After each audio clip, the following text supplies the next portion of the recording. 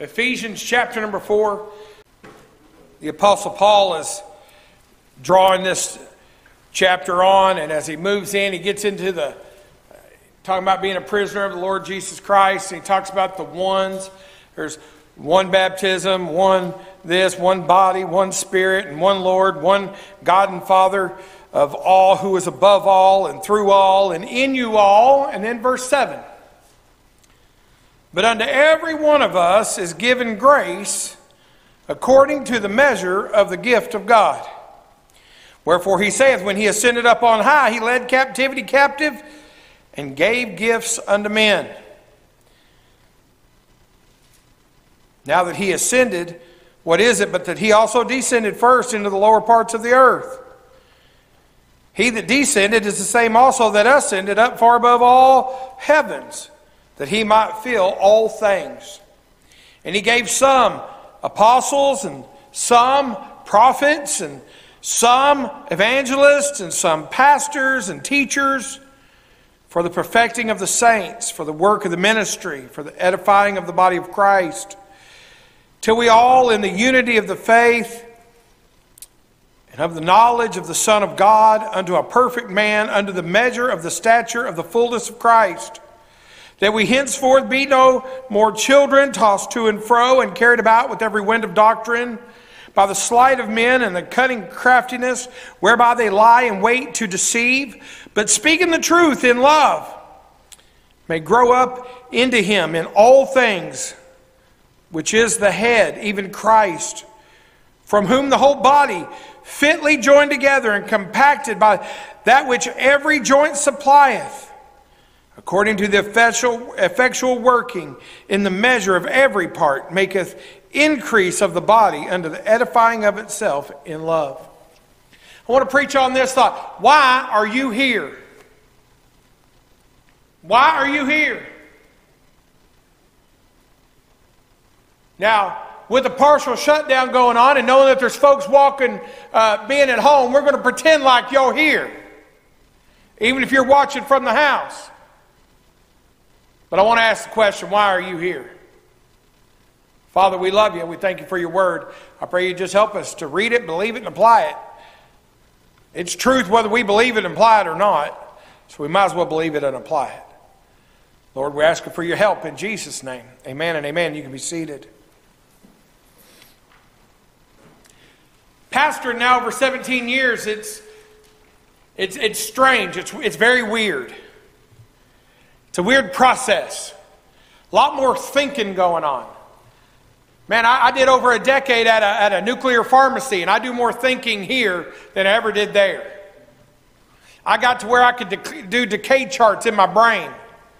I could memorize the important parts of package inserts off of drugs and not have to think about it anymore. Some high-paid pharmacist had asked a question like, when does Octreoscan scan calibrated? I'm like, it is calibrated at 6 o'clock in the morning on Saturday and Thursday, Central Standard Time. 2 hours later, when does Octreoscan scan calibrate? I'm like, it's still calibrated at 6 in the morning. I'd get frustrated because people wouldn't think. They wouldn't remember things. You need to know how long the half-life of technetium 99M is. You need to know the decay on thallium 201. You need to know gallium 67, xenon 133, I-131, I-123. We needed to know that information. Because we were sending medicine out to people. We were receiving bloody nuclear waste back. And we had to store that waste the right amount of time. I could get rid of a lot of technetium 99M because it had a very short half-life. Get rid of it in 3 days. Anything over about 60 hours, I'd give it 72. That was my job. But I don't need somebody accidentally putting I-131 in there because it has a really long half-life. It's going to sit for months. And you just want people to think. But even that job, trying to figure out how much medicine to take out of this and to put that into a syringe, and like drawing that up into a syringe and trying to get the right amount of medicine so it would be 20 millicuries at 9:30 in the morning tomorrow for this particular patient. And you get that one done. Then now you got to know how much to make it at 11:30. 30 millicuries, and you just learn how to do it. And you don't have to think all the time. I guarantee you, for 17 years, I ain't done nothing but think. My brain is tired. It's hard figuring out people. And so many times over the years, I've thought to myself, why is this person here? Are they looking for a place to serve? Are they running from something? Are they embarrassed and their old church found out about it? Do they need to be saved? Are they looking for a hiding place? Do they love God? Why are they here? Sometimes you can answer that question in a week. Sometimes it's years and years and you're still like, why are they here? What?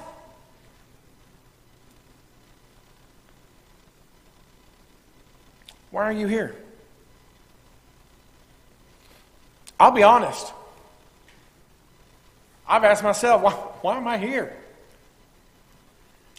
Why am I here? They could cut me loose and get a good preacher. They could cut me loose and get a lot better pastor. There's a difference between being a pastor and being a preacher. Preaching's the fun part most of the time. Pastoring's the hard. When you're pastoring a whole lot, that's when you're like, why am I here? You're right in the middle of a counseling session and you're daydreaming about the hills of Ireland because you want to be anywhere but right here, right now. I mean, we've had weird things happen. I've had people die in my arms. I've held people's hands when they passed away. I can't tell you how many times I've been holding a person's hand and holding their child's hand. Little kids, grown kids, spouses, brothers and sisters, holding people's hands. There's been times when I've been in the hospital with my own family members, holding their hand going, if Pastor would come by, this would be a lot oh yeah, that's me. When you're not the pastor, you can call the pastor. When you are the pastor, it's like, it's Jesus and me. It's just us. I don't have a pastor to call. I have some pastor friends that I call on every once in a while. I'm like, hey, brother, you ever run across this? They're like, no. I'm like, you ain't no help. I was talking to an older preacher about a situation. I said, brother, you got to know what's happening. I said, what do we do? And he said, I don't know what to do. I said, you better know what to do. You've been doing this for 200 years. At the time, I was like, I've been doing this 8 years, brother. I don't know what to do. I feel like a little kid. When you go read, when you're getting like, when God's talking to Solomon, and he's asking Solomon, what do you want? And Solomon's like, do I want the head of my enemies? I mean, who doesn't want the head of their enemies? Do I want to be rich? Do I just want to be powerful? Do I want to be popular? He gives the most humbling thing, and he just says, I'm like a child. And I've got this big job you've laid out in front of me with so great a people. Lord, can you give me some wisdom? God was so pleased. He was so pleased that he said, I like it so much. I'm going to give you the head of your enemies. I'm going to give you, he gives him everything he wants, including wisdom. Why are you here?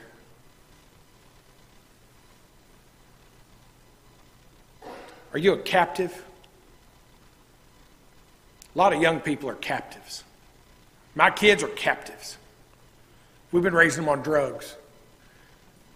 We drug them on every Sunday morning, every Sunday afternoon. We drug them back on Wednesdays.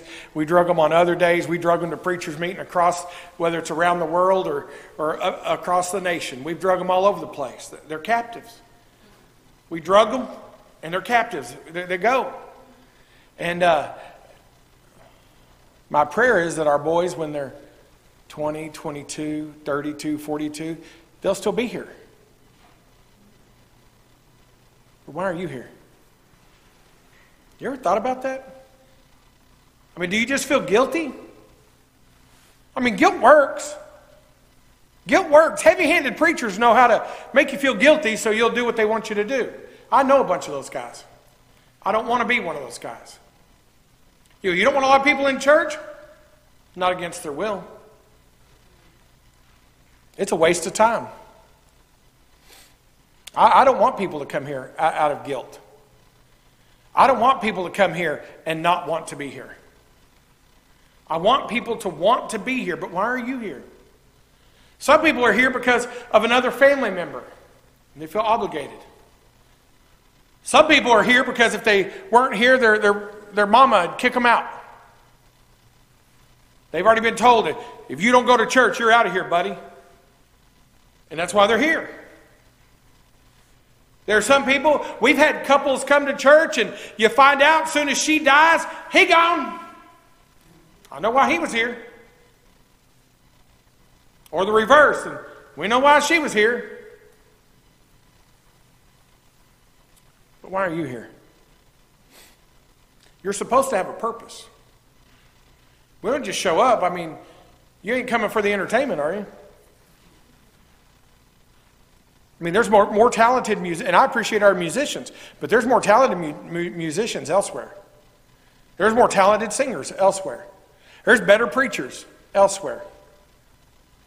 Instead of me stomping on your toes, you can go listen to Happy Smiling Joel. He could give you a shot in the arm every week. It ain't going to be out of the Word of God, but you know. There's a purpose for us being here. A lot of people never think about it.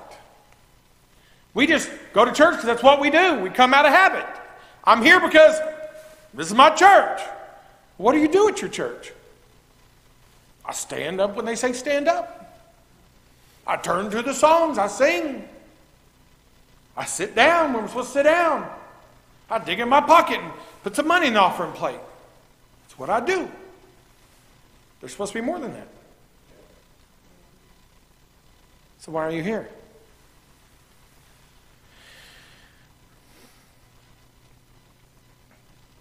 Look at verse 7 again. He says, "But unto every one of us is given grace according to the measure of the gift of Christ."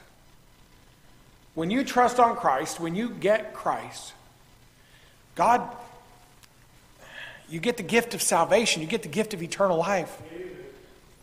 But you get more than that. God can take what you know how to do. You're like, what do you know how to do? I don't know. I'm scared to death to talk in front of people. Isn't that ironic? That's ironic to me. But I'm terribly afraid to speak in front of people. I'm naturally kind of shy. Now, if you know me and you're around me a lot, I just have to do what I have to do. But really, I'd like to go home and lay down in bed. I'm comfortable there. We have a great bed. We remodeled our bedroom and we messed up. It's the best room in the whole house. It's a sanctuary. It's a peaceful place. That's where I want to be. If I'm just being honest, if I was going to be in our city right now, if I was going to be anywhere, I want to be at my address in bed. At least in the bedroom. We put a love seat in there. It has a sitting area in it because it's just a wonderful place to be. That's where I would rather be. But I'm here because I have a purpose. I hope you're here knowing that you have a purpose.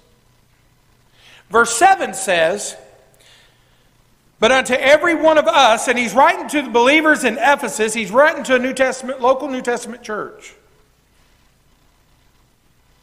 And he says he's given grace according to the measure of the gift of God. And then he talks about when he ascended up on high and low and all that. Now look, verse 11. He gave some apostles. He did. Paul was one of them.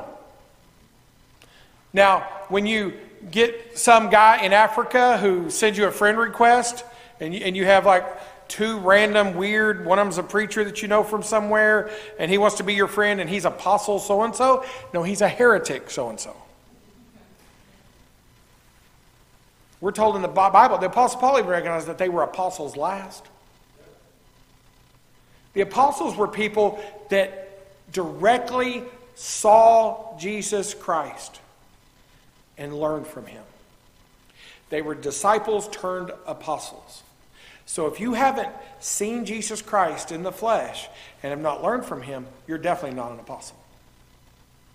That was a specific thing for this time. God used them. They did great exploits. They had amazing things that they did. God used them. They did miracles. There were people who just wanted to get inside Peter's shadow to be healed. That's some Jews.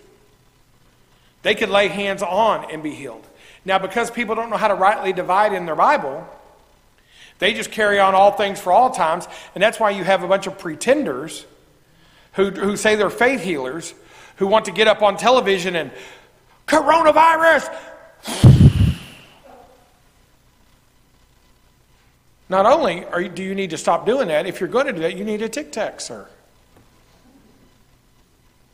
But it's heresy. Now, could God use us to do miracles? Sure. Have we been present to see some pretty amazing things happen? Oh, yeah. I love it that just in my life, just my life, there are times when I have to say, and before I tell you this story, before you think I'm crazy, just know I can give you multiple phone numbers of people to call who were witness. Waking a man up hours before they took him off a ventilator after he'd been in a coma, completely unresponsive for 21 days. Yelled at him and woke him up. How's that? You just think my singing voice is bad. My speaking voice ain't much better. I can wake the dead. And I got phone numbers of people you can call as witnesses. We have prayed over bottles of medicine that it doesn't even make sense that it should work. And people don't have cancer anymore. So how do you explain that? I don't know. But enough people know the truth about that we get phone calls about people with cancer all the time. Most of the time it's too late. Most of the time they're already on their deathbed. One of the most amazing was a man who had been given less than 30 days to live. He died 11 years later. We've seen God use strange things to do miracles. It is unbelievable. And I don't care. Somebody says, well, can you do that? No, I didn't produce it the first time. I certainly can't reproduce it. But God can do anything. I don't know how God does stuff. I'm just glad that God does stuff. And the longer I serve him, the more stuff we get to see God do. But I'm not here to see the miracles. I enjoy the miracles. I love seeing the miracles. I love seeing lives change, but that's not why I'm here. I'm here because God called me to be here. I just know. He gave some apostles, some prophets, some evangelists. I hope to be an evangelist one of these days. Praise the Lord. And some pastors, that's where I'm at, and teachers, that's where I'm at. God gives gifts to people. As far as I can tell, the only one that's not current on this list is the apostle. We know evangelists. I want to be one. Prophets, there's no new prophecy. So apostles and prophets. You go, wait a minute. Don't you want God to give you some revelation? No. I need God to give me illumination. Amen. The Bible calls these some dark sayings in here. I just need God to turn the lights on. Every once in a while I'll be reading through and be like, I never saw that before. And I know that's not true because I've read it cover to cover so many times that I know I've seen it, but I didn't see it. And God will give me something and it turns illumination. So there's not apostles, there's not prophets today, but there are pastors, there are teachers, there are evangelists. And there's a purpose for you placing yourself under the leadership of teachers, pastors, and evangelists. There's a purpose. It's found in the next verse. It says, for the perfecting of the saints. That's to make us complete and full force for His use. We're supposed to place ourselves under teachers and pastors and evangelists for the work of the ministry. This is not my church. When I go to places, I hear God, my church does this, and I just always kind of cringe a little bit. There's a few where I try not to use the word proud or pride about things. I try not to be proud of anything, because that's never good in the Bible. But I never try to refer to Lighthouse Baptist Church as my church. Even though we started the church. I was explaining to the children last night, we were going through Proverbs and about people who mess up and all that. I said, if our church family decides they hate my guts tomorrow, they could vote me out. And it's the church that I started. Another church sent us here to start this church. But I'm not the final authority.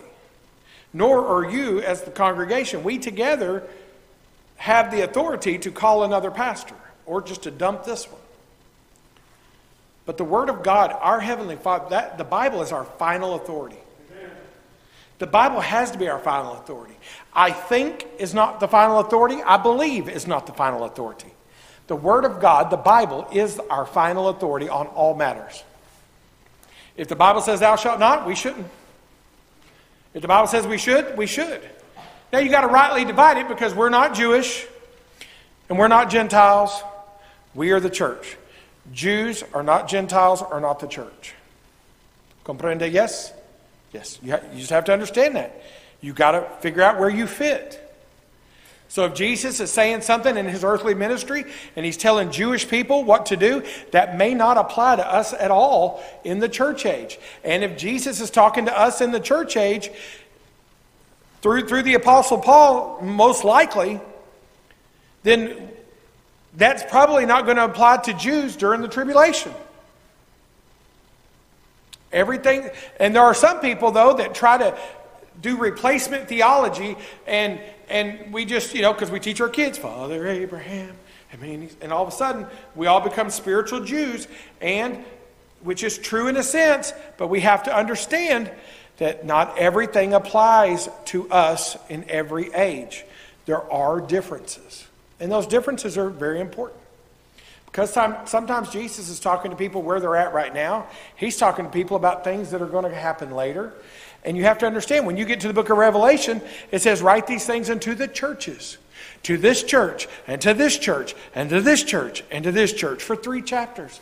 And then all of a sudden, you see, come up hither, rapture, just think rapture. And after that, it becomes tribe, tribe, tribe. What tribe are you from? You don't know, because you ain't of one. You're of the church. You're not of the tribe. The Jews are of the tribe. Does that make sense?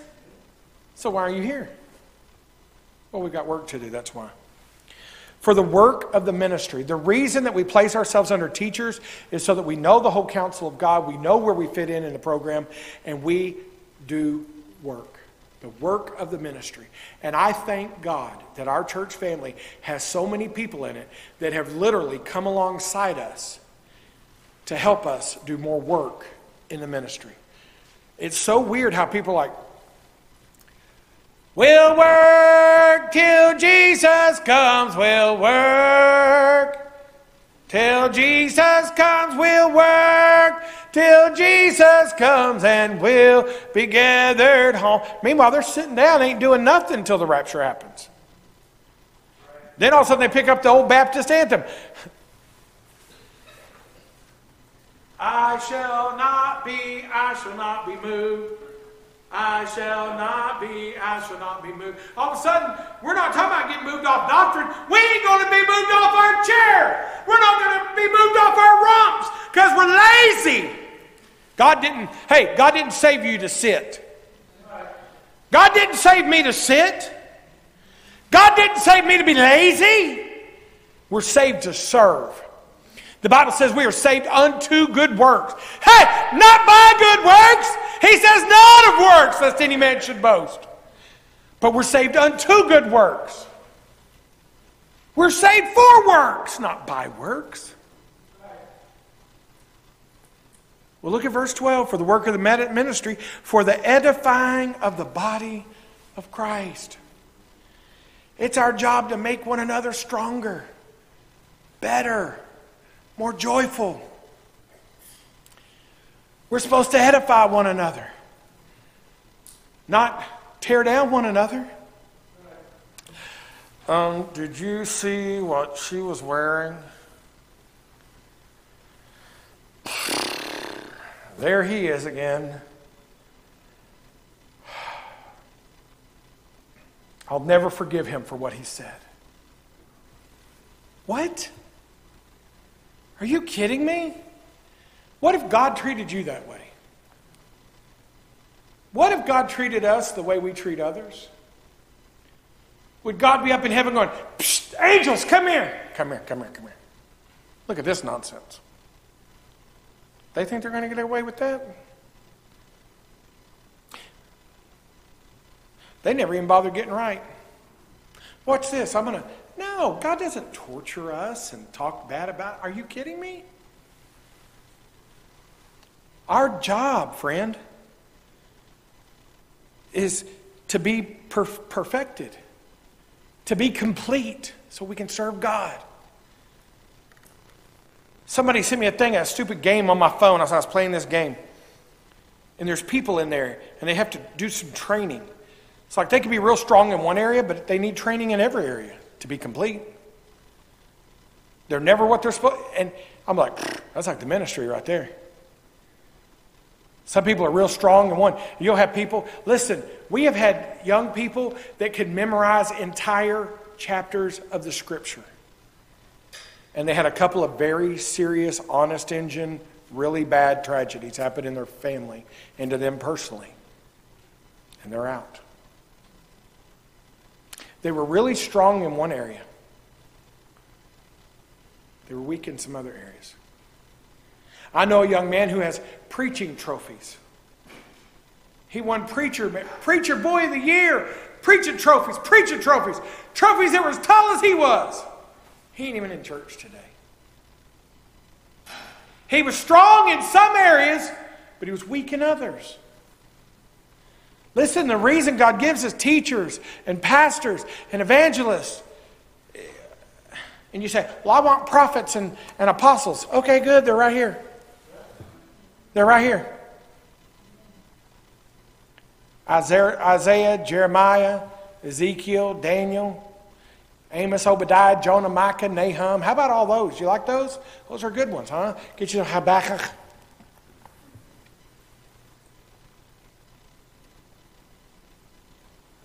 You want some apostles?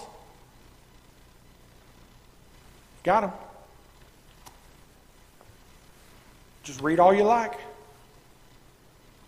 But in person, God gives us teachers, and preachers, and pastors. And the purpose is not to be entertained. Aren't you glad? We'd all be failures. The purpose is so that we can grow in Christ to be complete and well-rounded Christians. I don't mean like from the buffet and eating too much at lunch. Not that kind of well-rounded. I'm talking about to be perfected for the use of the ministry. So we can do the work of the ministry. So we can edify one another. You say, well, how long is that going to take? I don't know. Maybe verse 13 will help us. Till we all come in the unity of the faith. How about until we all believe right? How about that? And of the knowledge of the Son of God. You need to know Jesus. I need to know Jesus. We need to know Him personally. We need to know Him so personally. It's not enough to have a long-distance pen pal relationship. Man, we need to pray to God every day. We need to walk with the Lord. Man, my brain is just, music is flowing. The longer I serve Him, the sweeter He grows.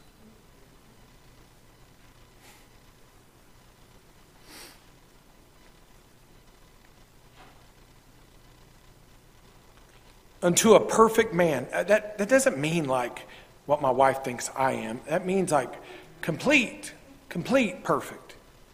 Not lacking anything. Under the measure of the stature of the fullness of Christ.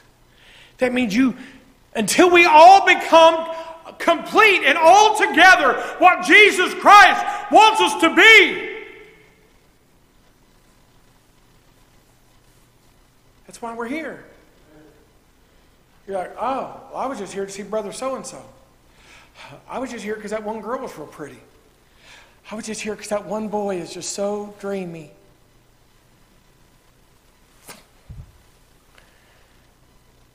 That's not why we're supposed to be here.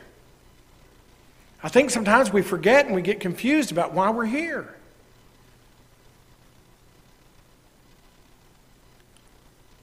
Look at verse 14. That we henceforth, that means from now on, be no more children. You're here so you can grow up in the Lord. Stop being a baby. Stop being a child. Grow up. Grow up. Tossed to and fro and carried about with every wind of doctrine. Preacher, you know what I heard? What about this? What about that? I heard a really old preacher, like 250-year-old preacher. He said, if it's new, it ain't true. And if it's true, it certainly ain't new. All we have is this body of truth. This is our final authority. We don't need something else. I always get nervous. I've been doing a word study on this. I go, really, what verses? Now I was reading this book by, why don't you read the book written by the Holy Spirit? How'd that'd probably help you. Well, I need to know what this word really meant. Well, why don't you compare Scripture with Scripture? Or get a good dictionary. If you can't sort it out, usually you can get it Scripture to Scripture. But by chance, if there's a word and you're like, I still don't know, get a reliable dictionary. It'd be nice to have one with Scripture references in it. Like a dictionary with Scripture references? A lot of times I'll use the Webster's 1828. Now, it's not Scripture. It's not the final authority. This is the final authority. But it's pretty reliable most of the time. But we need to make sure that we're grown up and we're not just getting these wild hair ideas. So many kids, children, are so easily influenced. So easily influenced. One of the heartbreaks of the ministry is watching really good kids who get around one bad kid, one bad cousin, one bad neighbor, one bad kid in the youth group. And it throws their whole life into a tailspin. Because we're so vulnerable to influence. I was explaining to my family last night why I have stepped back from so many preachers. We came across that in Proverbs where it says that we're not going to meddle with them that are given to change. When people change, I'm like, nah, I don't want to change. Yeah, but shouldn't you get up and debate? No, because I'm not going to be debating them. I'm going to be debating them and whatever influence that has messed with them. And they're going to try to gang up. And listen, I don't want to mess with that stuff. I'm not looking to change. They know what's right. They can go prodigal if they want to. I ain't fitting to chase them down. By the way, the Father was watching for them and he was excited when they came back. He didn't chase them down. He didn't go out and put an APB. He wasn't milking the cows and on every can of milk that he passed out, he didn't have this kid's picture on it going, have you seen me? He wasn't doing that. When people were taking their ox carts down the road to go sell their wheat and go sell their barley, his kid's name wasn't up on some big billboard flashing at them as they went by. But he was watching for them. And I'll praise God if some of my old friends come back, but I ain't fitting to chase them down a road. The Bible says don't meddle with them. They're given to change. I've just had to let some go. But if you're a child, it says tossed to and fro, carried about with every wind of doctrine by the sleight of men and cunning craftiness, whereby they lie in wait to deceive. If I found out somebody's a Calvinist, I'm like, no, I don't want to talk about it. Well, what about the tulip? And isn't it tulips, sunflowers, roses? You know what? I'm not really down in a whole lot of horticulture, okay? You keep that. I'm just going to stick with the Bible. I'm going to stick with what thus saith the Lord. I don't need to know what John Calvin had to say. If somebody wants to believe in replacement theology, I'm just like, no, I'm going to just come over here. In this day and age in which we live, here in the church age, 100%. Everybody, man, woman, child, Jew, Gentile, it doesn't matter who you are, Chinaman, Mexican, white, black, red, indifferent. Listen, you can mix it all up. You can be great. You're going to trust in Jesus Christ or you're going to go to hell. How about that? If you don't put your faith in Jesus Christ, you'll go straight to hell. No free passes. You can have the Star of Moloch on it or whatever you want to have. Weird looking, almost pentagram looking thing. I ain't having it. I guess the Star of David. David didn't have a star. How about that? Better look up the origin of that thing. I'm not down with the Hebrew roots movement. I'll just take a giant step back from that. I ain't supporting that stuff.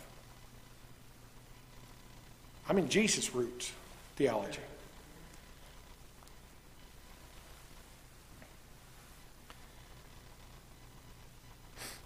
They wait to deceive. But instead, look at verse 15. We're supposed to grow up and do this.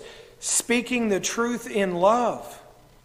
We can grow up into Him in all things, which is the head, even Christ. Stop looking to Veggie Tales for your theology. Stop looking to the picture pages in your big family tabletop Bible to try to figure out what Jesus looked like. He didn't look like that. Can I tell you, physically, there's a good chance Jesus was ugly. You say, you better be careful. Or I could just believe the Bible. He hath no form nor comeliness. And when we look at Him, there's nothing to be desired. How about that? Boy, it gets quiet in here. Y'all get nervous. Y'all nervous? You okay? I'll just get some scripture to you. It says we need to grow up into Christ. He's the head of all things. It's not your favorite preacher. It's not Dr. So-and-so. I don't care how big of a TV show he has. I don't give a rip about his TV ratings. Do you understand me? I don't care how many private jets he has. I don't care. I have 2 pickup trucks. That's more than I deserve. Way more than I deserve.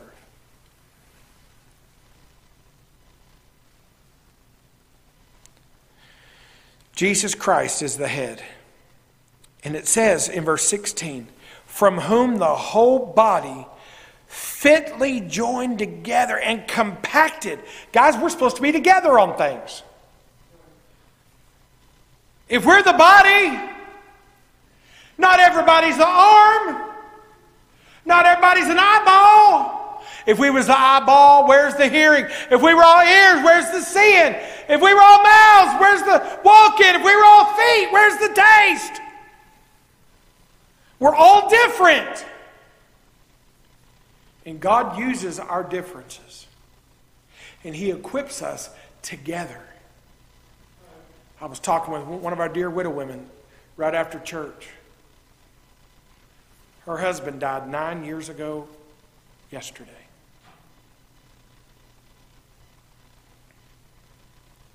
Nine years ago yesterday, we lost one of the most hardworking men in our church. Just a hardworking dude. He painted the entire building single-handedly. He built things. We could turn this platform into a raging ocean with battling ships. We've turned this front of this sanctuary into a western town with secret hideouts. And a lot of that framing and stuff all happened from an old man with some mad skills. And then we used artists and others came together and creativity.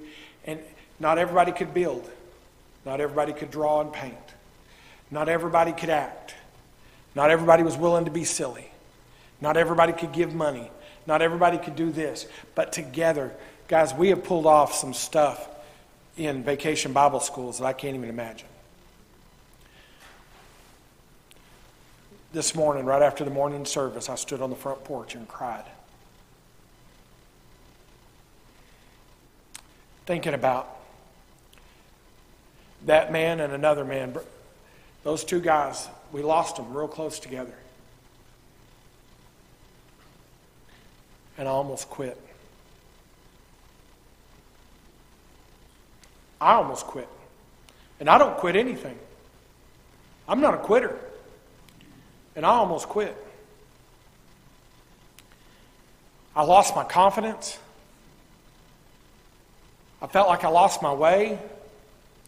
And I just had to come to myself. I just had to come to myself and be like, why are you here? I wasn't here because of those old guys. I love them. I miss them terribly. I was closer to them than I am many of my own family. But I had to ask myself, why am I here? I'm not here because those guys knew all the answers. I wasn't here because those guys could help me do anything. If I dreamt it and drew it, they could make it happen. But that's not why I was here. I was here then for the same reason I'm here now, because I know this is where God wants me to be. This is where God wants me to serve. He gave some pastors, so you're stuck with me. Why are you here?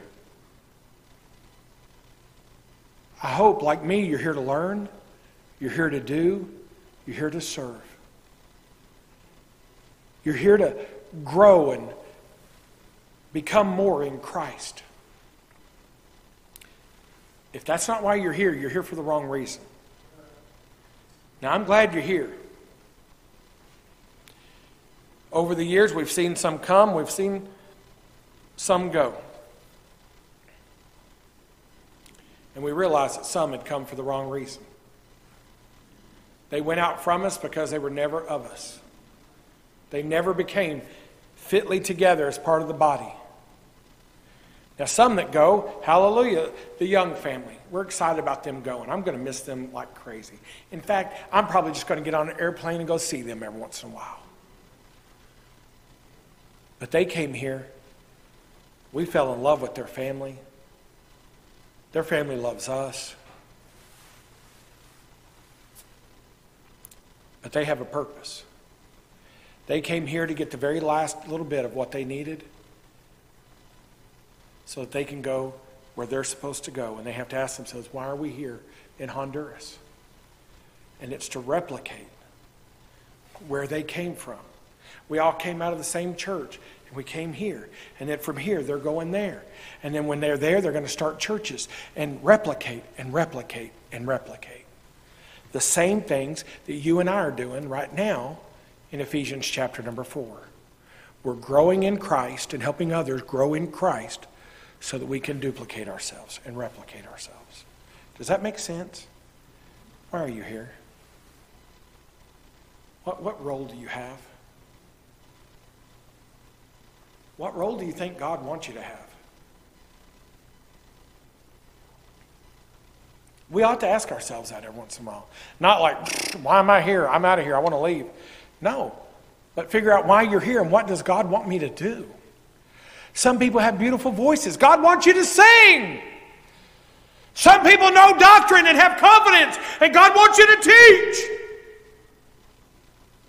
Some of you have had surrender on your life, and God wants you to prepare and go. Why are you here? Why are you here? Let's all stand.